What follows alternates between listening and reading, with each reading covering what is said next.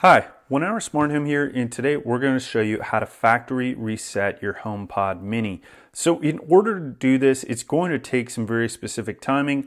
You unplug the device for 10 seconds or more, you plug it back in, and then after about 5 seconds, you put your finger right at the center of the device and hold down until it says it's going to reset. Now, you may want to factory reset your device if you want to clear off all the personal information. If you're giving this away, you're gifting it, or maybe you need to set it up on a new phone. So in order to do this, we're just going to unplug this, and I'm going to just say one command so that you can see that it is on. Hey Siri, what's the weather today? It's currently cloudy in 36.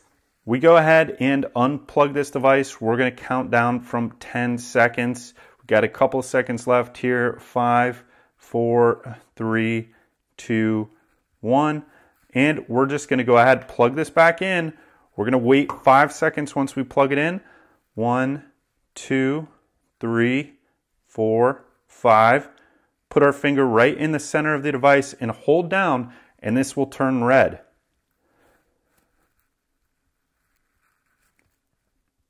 Keep holding. Your HomePod is about to reset. Keep pressing until you hear 3 beeps. All right, so we heard the 3 beeps. We can now let go. This device is going to reset. It takes about a minute for it to go through the reset process. And once the reset is complete, it's going to beep and the light ring will light up on top of the Apple HomePod Mini.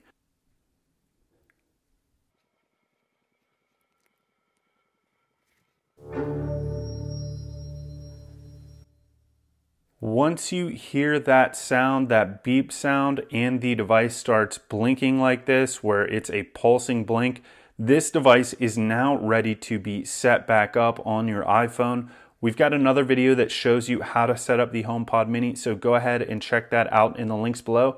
Thank you for watching this video on how to reset your HomePod Mini. Please give us that thumbs up, subscribe, or click any of the links below if you want to support us. Thank you.